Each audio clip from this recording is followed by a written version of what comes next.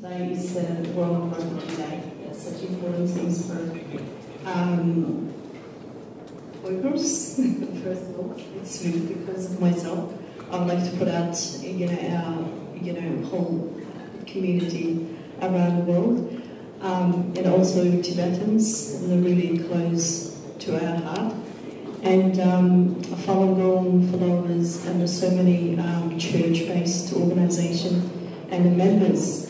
And wherever they are, they always reach out to us, just seeking help, and as well as really keen to work on this frontier. And so I really do appreciate it. It's not only just the one religion or a particular community. We're pretty much covering all aspects. And especially thanks for Leah. You actually reduced a lot of pressure from me, and I wasn't going to how I explain the torture side of the business, and Leah pretty much covered, so I don't have to do that part of work. Thanks. Speaking of, I didn't create such a beautiful PowerPoint, and I saw this in conference, and it was told me like the very last minute, so I kind of write it out what I can, and end up still 13 pages, but I'm not going to read through all 13 pages. I just go through the topic, the main views, and how I see, and I believe my paper is on the booklet. So yeah, if you're interested and you really want to sit down and have a coffee reading time, please go for it. Before I go through my the presentation, there's two things from last week really stands out. I don't know how much you are actually interested in or following our current issues. This is a mass concentration, mass detention, and plus the concentration camps and inside of China. One is after the Hong Kong rally, BBC actually interviewed Chinese ambassador to UK, Liu Xiaolin, and his message was very patriotic but interesting, and he was completely denying the existence of concentration camp. And so where did you get your 1 million number?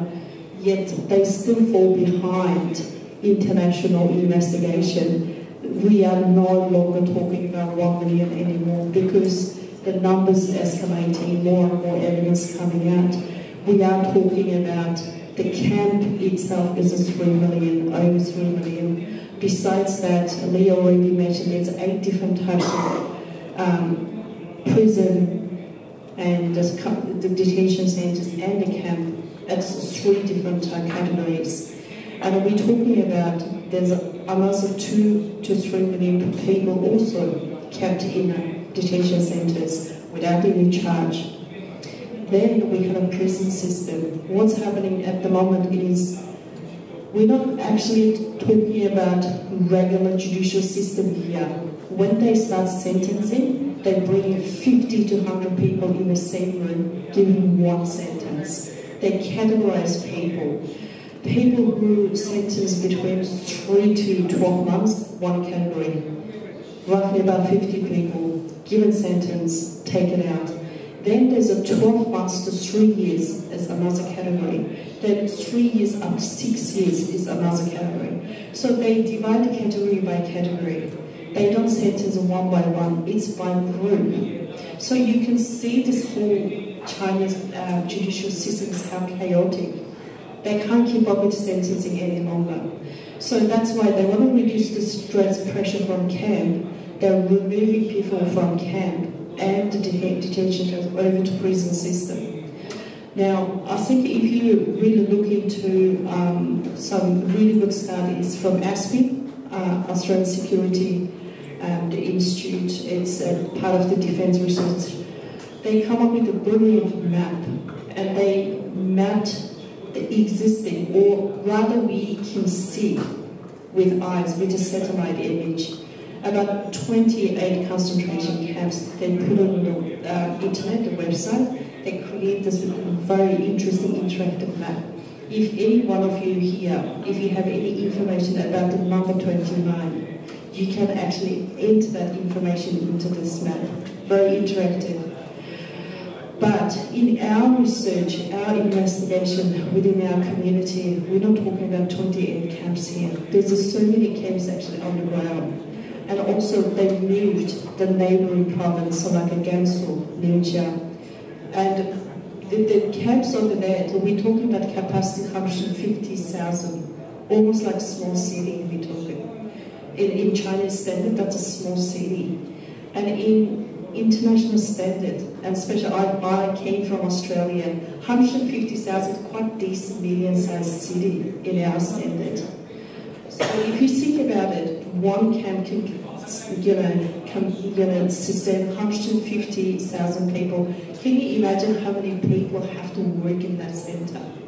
And can you imagine the kids involved? And can you imagine the food, water, the sanitation, hospital, all other facility has to come along. So this is not something like a simple operational, simple exercise we talk about. This is military exercise. If you don't mobilize at least another 50,000 people, you cannot manage that 150,000 people. If you mobilize 50,000 people, adults, and how about their families? So that's why they're building another brand new city in the middle of nowhere. So that's actually, once again, that's another image. Recently, they did discover in Gansu, but I don't think it was actually managed to put it up into existing database. So this is kind of the recent, very latest development situation. Now, despite all of that, I've been battling with the UN Human Rights Commission and as well as a few other departments for quite some time, trying to get their attention. And the counterterrorism deputy secretary, Vladimir Volkov, he decided to go to China. And that didn't go too well. And everyone outcrying, criticizing. Yet when they come back, the counterterrorism the commission put up a little press release. It's absolutely soft, literally nothing you can pick on from that piece of paper. But once again, UN really did let us down, and we are very disappointed, and as well as we don't know yet where it's going to go, the way it's UN actually, the handling current situation. But we are still intent to work with the different countries and within the UN how we can actually regenerate that little power, collaborative response, rather than just one country or one, this international governing system, which is UN. UN is not too helpful right now. So if you look at my the paper, there's a couple of things. It's the who are we? Why China is so interested in trying to get rid of us, and that they keep using the same word over and over again. A final solution. When did you hear that final solution? It's in the movie. That was in the Second World War. That final solution, that notion pop up. But China, when they're talking, when they're handling the Uyghur population, along with other Muslims in the northwest corner of China, that's what they're using. If they call this is our final solution. Whatever is the definition of final solution, more and more, when we look at the evidence we gathered, it is actually systemic genocide. And I put it out about 14, the fact, why do we classify this as systemic genocide? It has actually kick-started 20 years ago. No one noticed. And it was developed so sustainably, it's so steady, so gradual, and so slow as well. And eventually intensified starting from 2016. Until then, no one actually really paying attention what was going on the ground. So we are Turkic language speaking people, and our population, based on our own scholars, we're roughly about 20 million people inside China. And other than 20 million, we have another nearly 4 million people in Central Asia, right across 5 states. And we also have about another 5,000 to 6,000 people and in different countries in Europe. We have another, roughly about 5,000 population live in Australia, and we have just about over 8,000 in the United States. And we released the data shows roughly about 60,000 Uyghur population living in Turkey. So we're not talking about very small numbers of people here. It's quite large, decent numbers. Australian population is 23 million. So we are talking about one country's population here. So it's not like simply trying to get rid of 100 or 200 people. It's trying to diminish roughly about 23 to 24 million people. That's not small numbers. So we actually experienced twice in the history our own independence. Once is 1973, second time around we tried, that was 1944. When China Communist Party managed to get in and signed the Yalta Agreement, that was 1949, then pretty much agreed to give us autonomic rights. It was given in 1954. So we've been taken or merged into current Chinese territory. That was agreement between China and Russia at the time. Now, if we look at our geopolitics, we are, in a way, is a Chinese frontier if they wanted to get access to Central Asia and beyond, and as well as Europe. So we're sitting in a very critical, important corridor. We're also providing this pathway for China to move their economy, military influence, and as well as their expansion from where they are now to move into Caspian Sea, Central Asia, and as well as Europe. And once they go into Central Asia and Europe, there's another, if you look at the Belt and Road Initiative, they're going through sea, already expanded to Africa. So very much they managed to cover 3 continents in one go. So that's why it's our position, geopolitically, we are very critical. And if they constantly see that little disagreement or unhappiness or unstable situation in that corner, China will not be quite happy to spend so much money, doing so much infrastructure, trying to push out, yet leaving that really sensitive, yet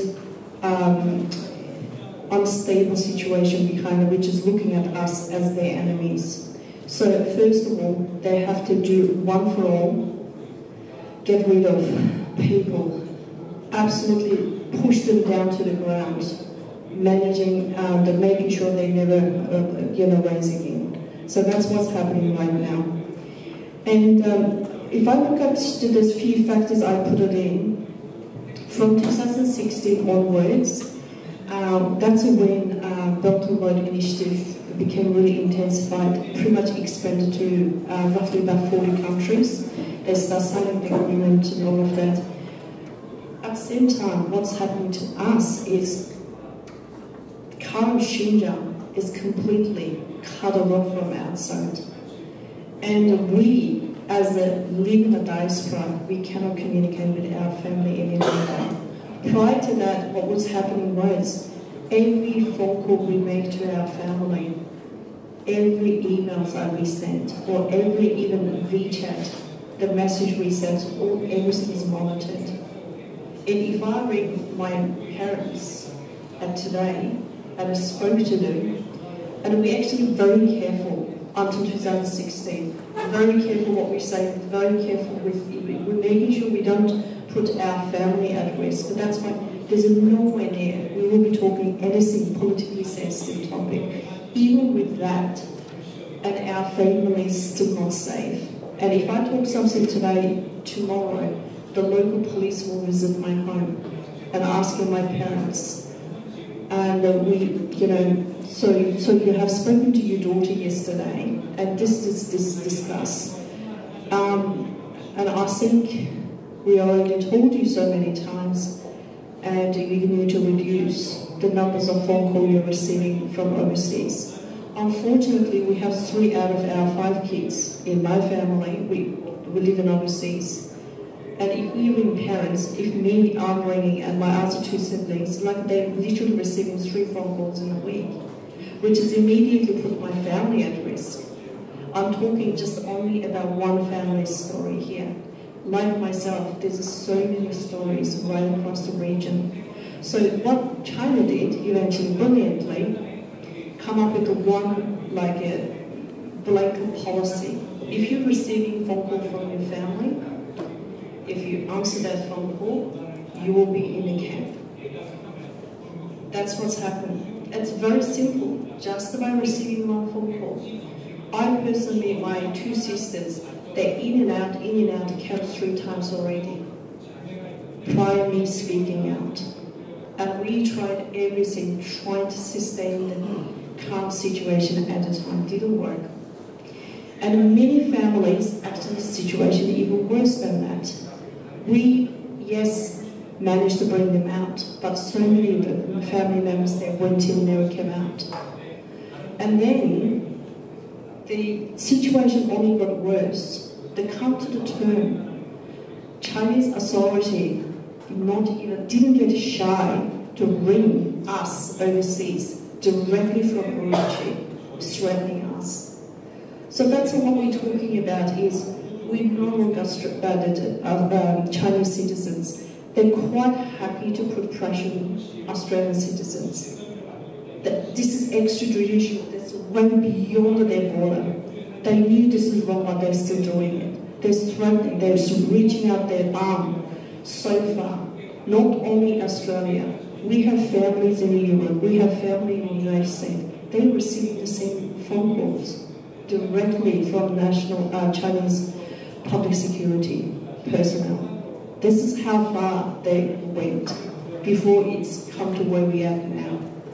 That's why when I say it's a gradual, that's the gradual I'm talking about. They didn't just do it overnight, or they didn't do it over the months or a week period. They gradually, just literally chewing up that little bolt, tied up and tied to eventually come to breaking point. So this connection between inside and outside of Xinjiang was the biggest cut for us. And we're no longer talking to our families, which means pretty much we cut off from our roots. And average people, randomly if you pick and choose, someone disconnected with their own family, it's roughly about 2.5 to 3 years. I lost contact with my family April 2017. So many people, that's average. And some people even stopped talking to or stopped communicating with their families since 2016. Either their families taken away or they simply cannot ring anymore. And family asking them to stop ringing them. So this is the kind of it is enormous. It's a bigger size, a distraction for our communities. And this is the fact 1. And fact 2, I'm trying to put a little bit of a picture here, is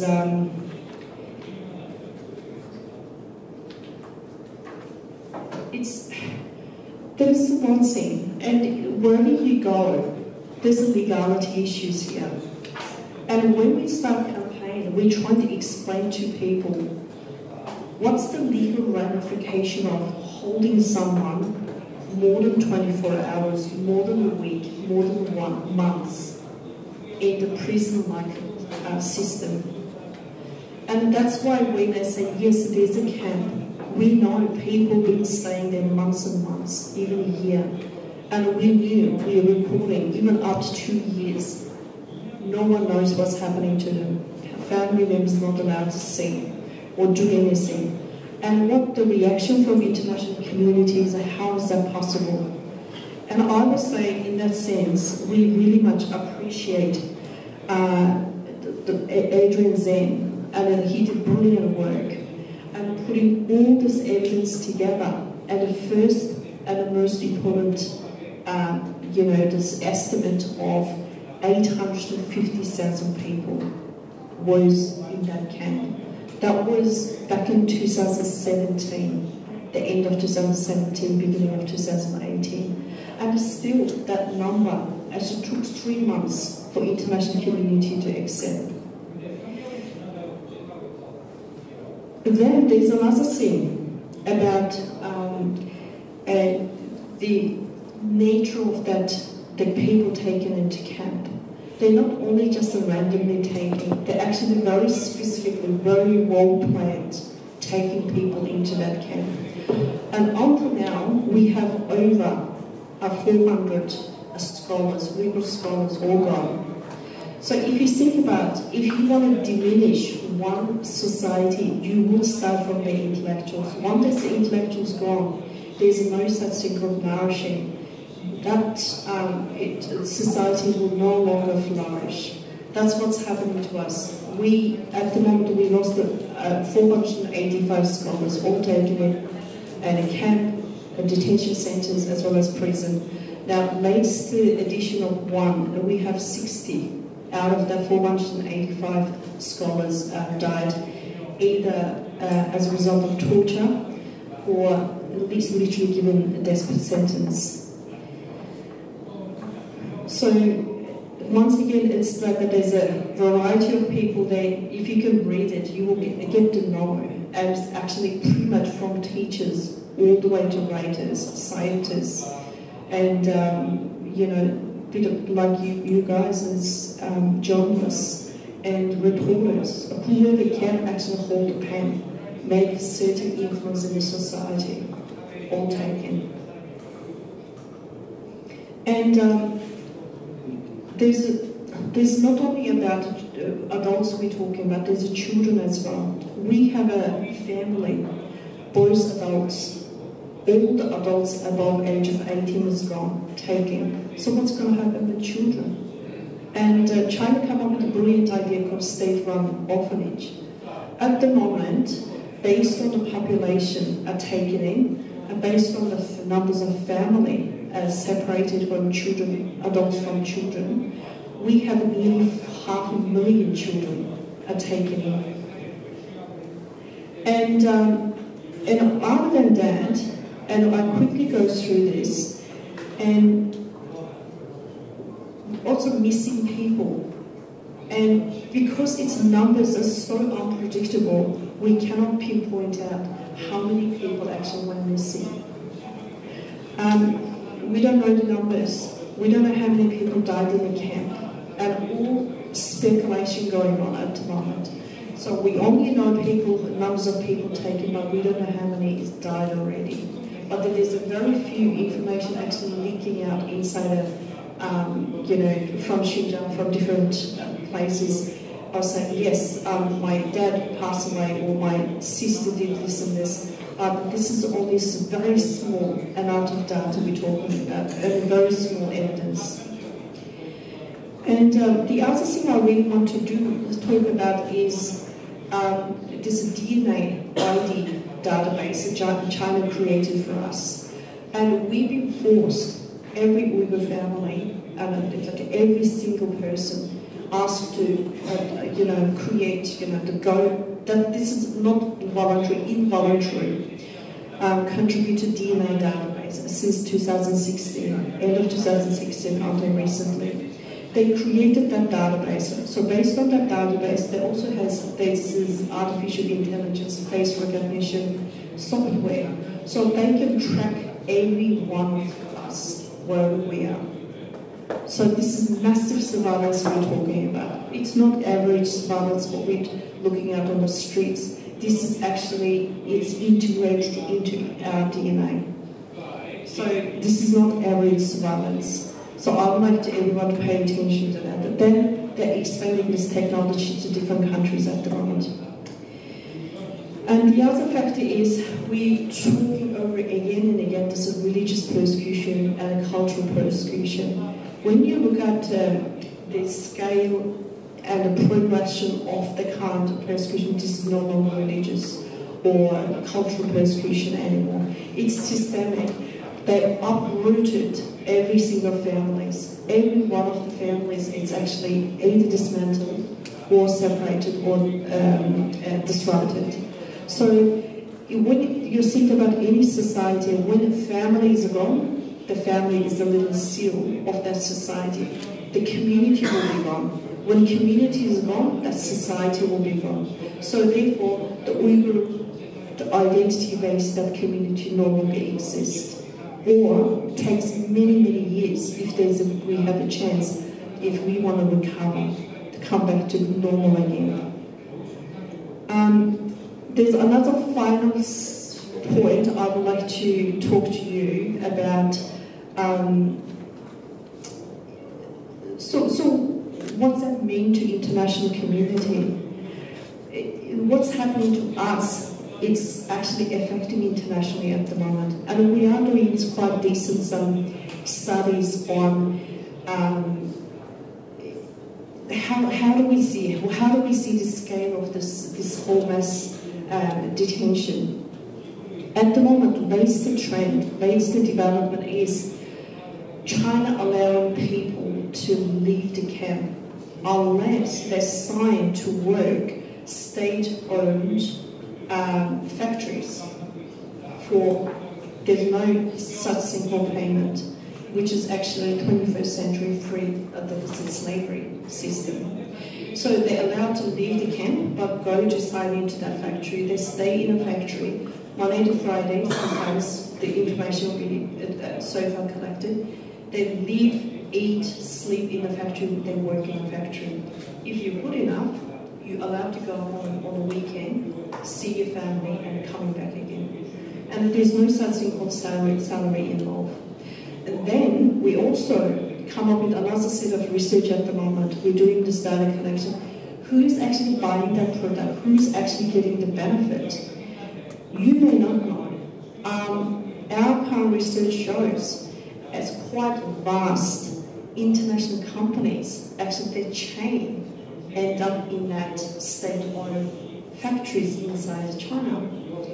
And we recently come up with a list of the IT companies, roughly about 36 IT companies who actually register different parts of the world, as well as in Australia, actually has engagement with inside China with those factories. And some of these IT companies, they even actually help them to establish and maintain the database and creating whole surveillance system, even a camera.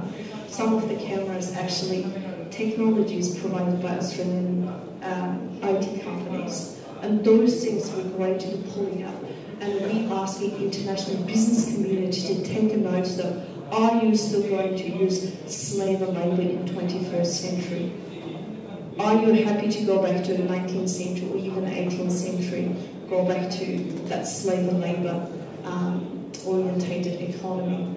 And then we are getting some win-win situation here. And some of the factories and some of the business actually start cutting their connection with China, the cleaning out, and as well as they no longer be part of that chain anymore, and as well as they're really looking into the investment, as well as the production line, how much actually China involved in that production line. And we even, some fashion brands like, you may know here, it's called Gap, H&M, Adidas, sports, a couple of other sportswear, and as well as Forever 21, this women fashion, so on. List goes on. They all have the chain inside Xinjiang, as well as they actually utilize or use just a slave labor in their factory. And even hence, if anyone wants to buy hence a kitchen or even tin soup, you never know, that probably made in the slave labor factories. So when you buy things in the near future, please watch out where it's produced and which chain line, actually who produced. So we are actually really putting out these messages to all the business companies internationally, letting them see, are you going to contribute continuously Chinese way of mass destruction in a way, and as well as 21st century largest atrocity and systemic genocide of Uyghur and other Muslim communities. Thank you.